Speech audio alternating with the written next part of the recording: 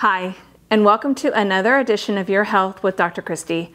My name is Dr. Christy Reisinger, and today we're going to continue to talk about ivermectin.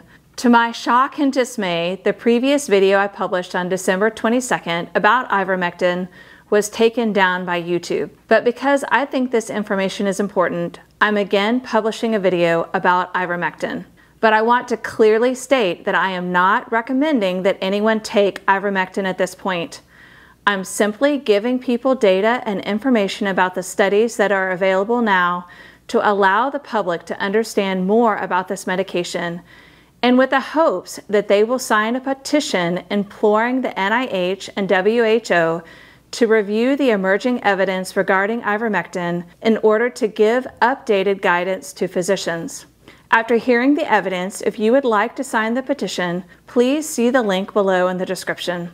Ivermectin has been gaining popularity both as a preventative treatment for COVID-19 and also as an immediate treatment after exposure to COVID-19. There's also been some studies about using it during admission in the hospital, but I'm going to focus today's edition just on using ivermectin for prevention or prophylaxis against COVID-19. I first heard about using ivermectin in these capacities based on the work from Dr. Paul Merrick at the Eastern Virginia Medical School. I used some of this data on a prior video when I discussed using vitamins to possibly prevent COVID-19. Today we're going to focus specifically on ivermectin and the possible prevention of COVID-19. After looking at the data on ivermectin, I'm excited and encouraged by some of the data I've seen. But once again, I want to state that I'm not advocating its use at this time. I'm advocating that the NIH and WHO use its influence and power to look at the data that's available to provide guidance to physicians. Ivermectin has traditionally been used for over 40 years as an antiparasitic, but it's also known to have antiviral properties as well. A study from June 2020 showed effectiveness in the lab in the reduction of SARS-CoV-2 virus in ivermectin-treated cells compared to control samples, indicating that ivermectin treatment resulted in the elimination of all evidence of SARS-CoV-2 virus by 48 hours. But let's move out of the lab and talk about studies in humans. The first study that really caught my eye was out of Argentina. This study first started by using a combination of topical nasal carrageenan, which is a natural thickening agent used in foods, and oral ivermectin drops to see if they would reduce SARS-CoV-2 infection in healthcare workers.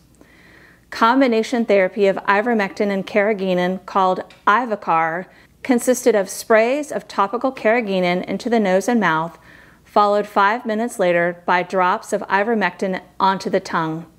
This dosage schedule was repeated multiple times a day for 14 days. And a total of 229 health personnel were recruited for this study. 98 were within the control and used PPE alone, and 131 received Ivaccar treatment in addition to their wearing of PPE. None of the health personnel treated with Ivaccar tested positive for COVID-19 during the 14-day treatment period, and none had positive swabs for COVID-19 in the 3 weeks post-completion of their initial treatment. This was compared to 11 health personnel that tested positive for COVID-19 during the study period. Now, I wasn't sure what to do with this data since I don't have familiarity with carrageenan or oral ivermectin drops, but as I read on, I realized they also did a second part to their study. In the second part of the study, a total of 1,195 healthcare workers were recruited from 4 major hospitals in Argentina.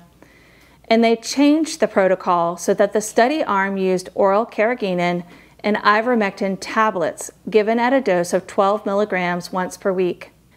At the end of the study, none of the 788 volunteers treated with Ivaccar tested positive for COVID-19 during the 3-month study period. But 58.2%, or 237 of 407 in the PPE-only control group, tested positive for COVID-19. I think these results are amazing, and I think this study was well done. The next study is out of France. This is an observational study, which means they're simply looking back at a possible connection between an intervention and an outcome. One nursing home in France had a scabies outbreak. All 69 residents and 52 staff were treated with ivermectin, which is a common treatment for scabies. They found that during this period, 7 out of 69, or 10% of the residents, became ill with COVID-19. But only one resident needed oxygen, and none of the residents died. And these were high-risk patients who had an average age of 90 years old. They then looked for similar nursing homes close by that had not used ivermectin in the same time frame, and they found that about 23% of the 3,062 residents had become sick with COVID-19, and 5% had died. Now, the limitation of this study is that it is an observational study, and there can be lots of variables that could have caused that one nursing home to have more survival and less severe cases than simply giving ivermectin alone. But it helps to generate a hypothesis. The next study that caught my eye was out of Egypt. In this study, they evaluated ivermectin both for the treatment of mild to severe COVID-19 and for the prevention of COVID-19 infection in household contacts and healthcare providers, compared to using only PPE. There were a total of 6 groups studied, but we're going to focus our attention on groups 5 and 6. In group 5, there were 100 healthcare or household contacts of a known COVID-positive person, and they received a single dose of ivermectin based on their weight, which was repeated 1 week later, along with a recommended PPE. In group 6, there were 100 healthcare or household contacts of a COVID-positive person, but they did not receive any ivermectin. They only used the recommended PPE. The results showed that 2% of the people in group 5, or the ones that received ivermectin, developed COVID-19, while 10% of the people in group 6, or those that did not receive ivermectin, developed COVID-19.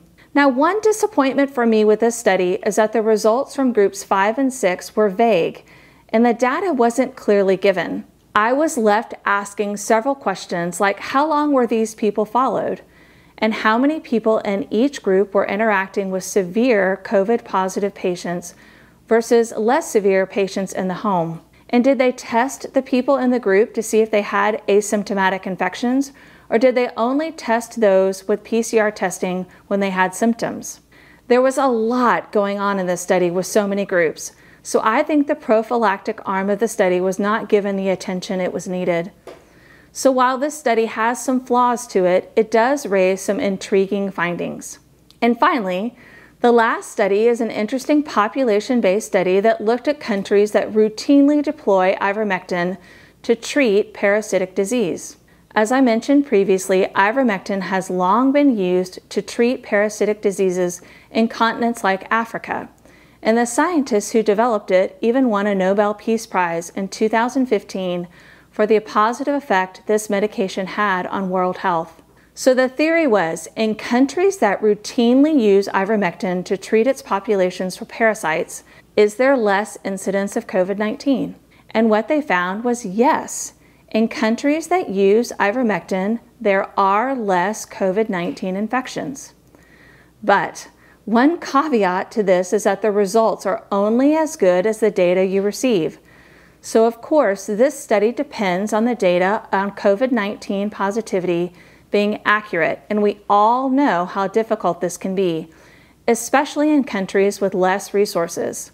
I'm assuming one way the researchers tried to eliminate some of this was by separating out the data just from countries from the continent of Africa. And when they split the data out, they still found this to be true. There was less incidence of COVID-19 in African countries that routinely deploy ivermectin to treat parasitic disease compared with other African countries that don't. The authors of this paper acknowledge that the theory that ivermectin has a prophylactic effect against SARS-CoV-2 is based on strong correlation.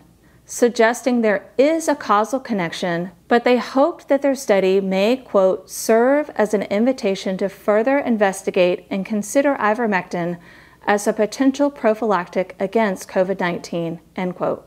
But we've also seen this same population effect of ivermectin in other countries such as Peru, Mexico, Brazil, and Paraguay, in cities or regions that deployed widespread use and adoption of ivermectin.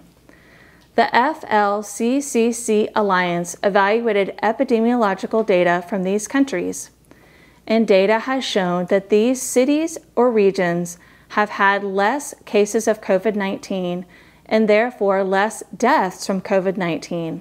And this data is more compelling, I think, because the data is collected from one country with a similar population and data collection system. So, as we end today's episode, that's what I want to leave you with. There is some exciting data about ivermectin, both to prevent and treat COVID-19, and it's time for governmental agencies like the NIH and WHO to take the lead in evaluating the available data and give guidance on how and when ivermectin should be used. If you agree, please sign the petition. The link is in the description below.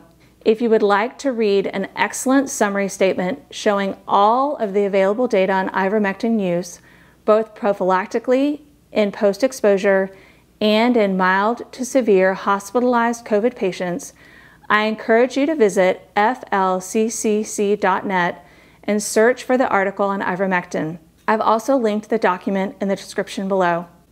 Thanks again for joining me.